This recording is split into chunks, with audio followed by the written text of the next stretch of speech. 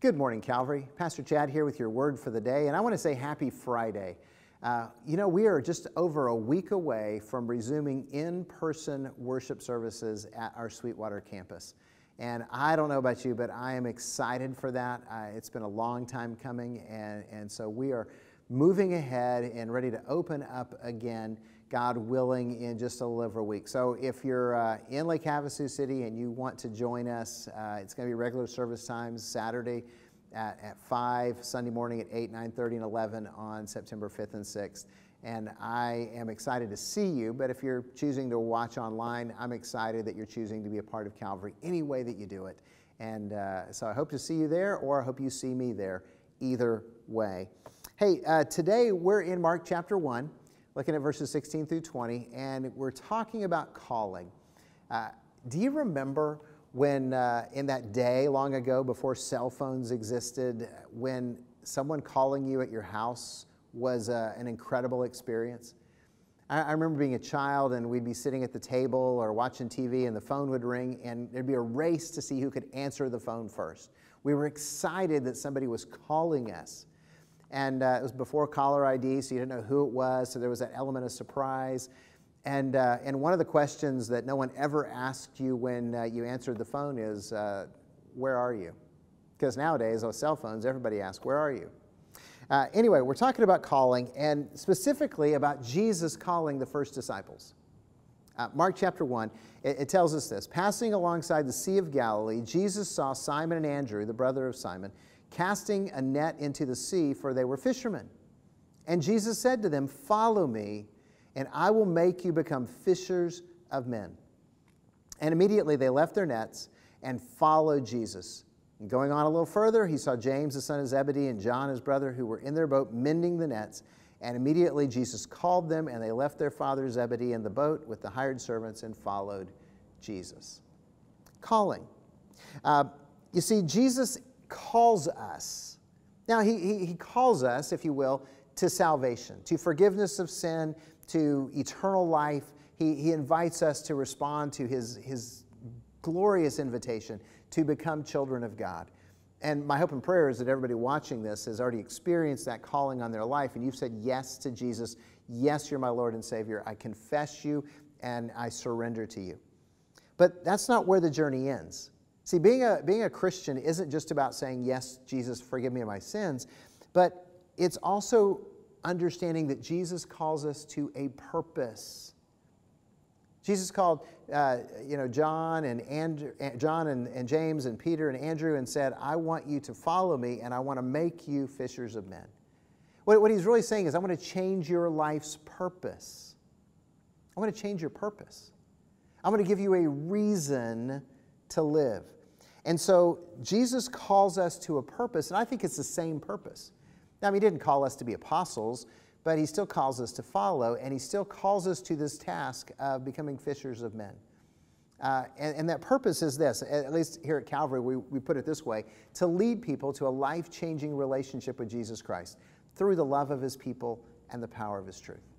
We want men and women, boys and girls, to come to that life-changing relationship with Jesus, and we want to be a part of it. That's our purpose as a church. Sometimes people ask me why we don't do certain things, and my answer is because it doesn't help us accomplish the purpose that God put us here for.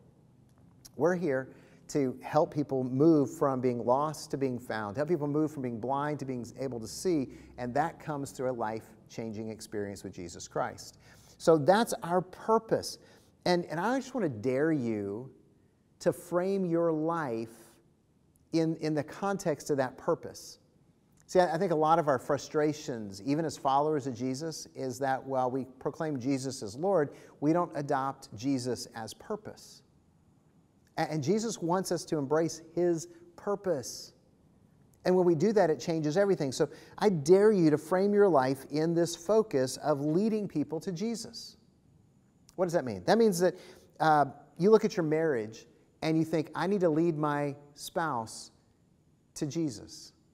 You say, well, my husband or my wife already knows Jesus. Great. What are you doing to help them know him better? It means that I'm going to lead my children or my parents or my siblings to Jesus, my family to Jesus. What am I doing to help them get closer to Jesus. It means I'm going to lead my coworkers and my friends to that life-changing relationship with Jesus. When you look at your job and you go, this is my mission field, this is where God has placed me and I have influence and I can help these people come to that life-changing experience with Jesus, it makes all the difference in the world. It means looking at the people that God gives you an opportunity to influence as part of your purpose. They're not just random encounters with strangers. They are God-ordained appointments that can make an eternal difference. I just dare you to start thinking about your life in that frame of going, hey, God's called me to be a fisher of men and women and boys and girls, and I am going to do whatever I can to lead them to that life-changing relationship with Jesus. And your life will change in its tone. It'll change in its meaning and its purpose, and you will find that there is a reason every single day to get up and serve the living God. Now, let me just share one more thought with this. It doesn't mean that you have to become a preacher or a pastor or some other church official or employee to accomplish this purpose.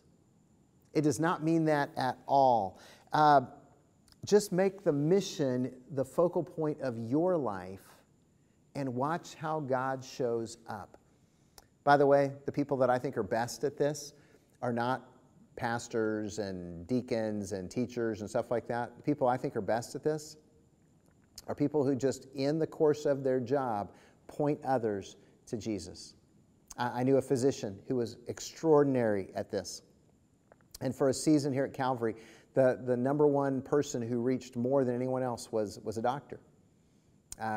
Right now at Calvary, it's a counselor. I meet people all the time that this counselor, who's not a Christian counselor, but just somebody who sees people and tries to help people, and yet they end up finding their way to Calvary and finding their way to Christ and experiencing that life-changing difference.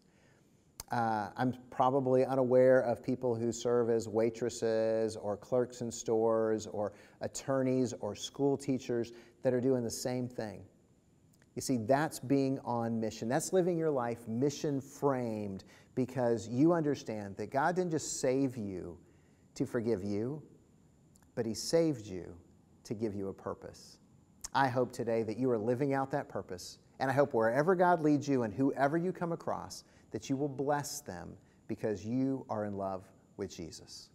God bless Calvary, and have a beautiful day.